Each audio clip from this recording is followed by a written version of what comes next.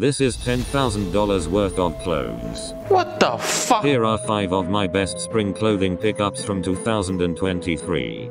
Baba Starting off, we have one of the most iconic pieces from Helmut, the bondage bomber. This one in particular is a model from the 2003 spring-summer collection.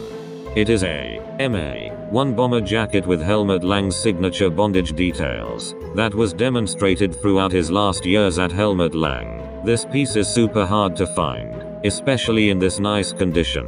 This could have been the inspiration for Rick Owens' Megalace designs.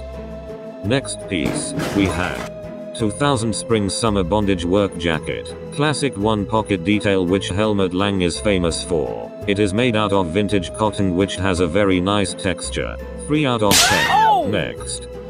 VTMNTS Flame Cap. A collab between VTMNTS and Reebok. This cap is a nod to the classic 90s flame designed caps. Double layer brim with flame embroidery, and a Israel font on the forehead. A very nice dad cap for the daily occasion.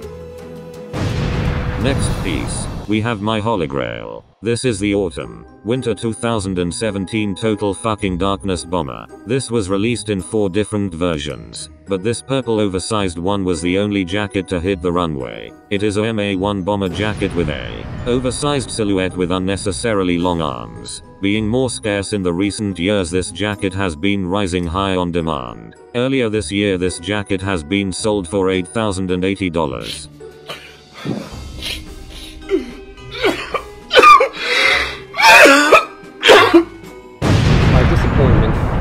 Is immeasurable. Next, we have the Balenciaga Raver Jeans from the 2022 spring collection. These jeans were widely made popular due to celebrities wearing them.